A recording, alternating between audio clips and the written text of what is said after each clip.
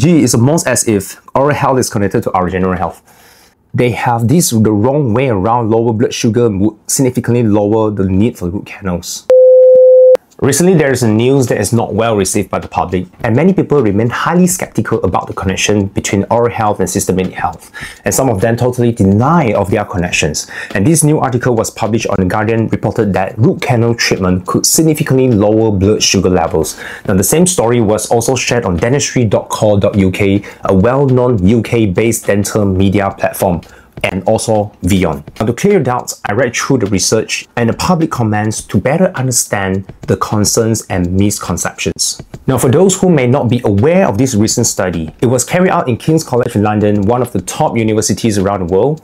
This was a 2-year clinical study investigating on whether root canal treatment could improve glucose and lipid metabolism, aka blood sugar and cholesterol levels, or heart disease. What the researchers found was quite interesting. Patients who received root canal treatment had reduction in blood sugar, cholesterol, choline, and fatty acid levels. And this finding suggests that treating dental infections may play a potential role in reducing cardiometabolic disease risk. And now, since the public comments are still up, I thought I could read out a few of them for you. Did the dentist write the study? Now, when it comes to any research, experts in that specific area are usually involved in order to consider that study to be legit.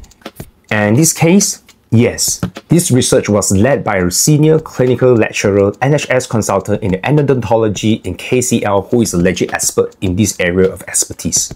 No, but diet and exercise, well, yeah.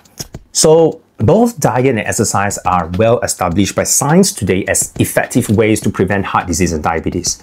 And so when it comes to areas where we are still unsure, in this case, whether root canal treatment can play a role in lowering systemic inflammation, that's exactly why we need research. And that's what the team at KCL set out to investigate. Now, if you read back again on the title that's written by The Guardian, it says root canal treatment could lower blood sugar, which means maybe or potentially instead of will lower or will definitely lower blood sugar. Furthermore, in the research publication itself, the authors acknowledge that further studies are needed to validate this causal relationship. Definite conclusions on the causative role of successful endodontic treatment on systemic metabolism will require well-designed studies. Meaning, this is not the final conclusion.